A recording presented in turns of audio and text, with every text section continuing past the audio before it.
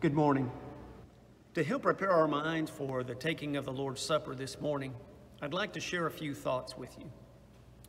You know, one of the words that has really been thrown around a lot lately is the word essential. And it is defined as that which is absolutely necessary for society to continue to function as it needs to. We have essential businesses, we have essential workers, we have essential items that you can buy at the store, essential safety precautions that we are to follow. There are essential distances to stay away from each other. There's essential medical procedures that can happen, and on that list would go about what is deemed essential. But you know, for us as Christians, there are also some essential things that we need to keep in mind, things that will keep us encouraged, things that will keep us connected to each other and connected to God. Things that help us function as Christians, function as the body of Christ, help us remain faithful and help us remain focused.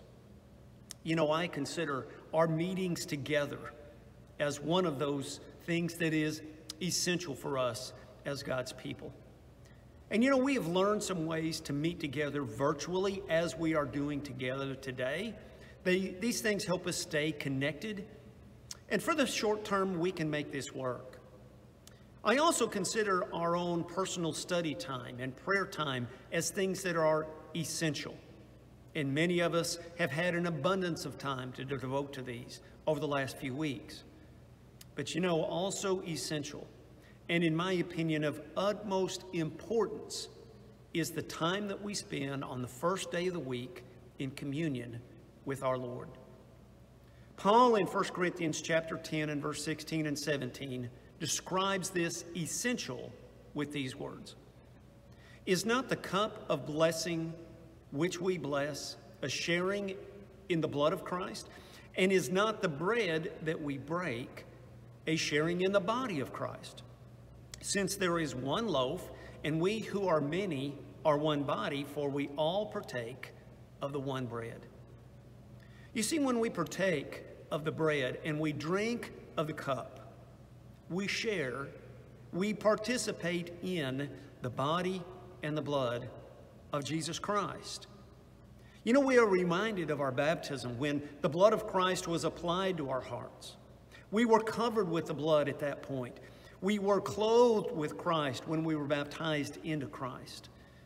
And now, as a reminder of that essential event in our lives, when we participated in the death, burial, and resurrection of Jesus Christ, we now partake of the bread and we drink from the cup to remind us of that great event in our lives and the great event of Jesus dying on the cross. Paul tells us in verse 17, there is one bread, and we who are many are one body, for we all partake of the one loaf. And brothers and sisters, this morning, as we take of the bread and drink from the cup, we are sharing together in the one loaf, the one bread, covered by the one true blood of Jesus Christ. So this morning, remember this essential.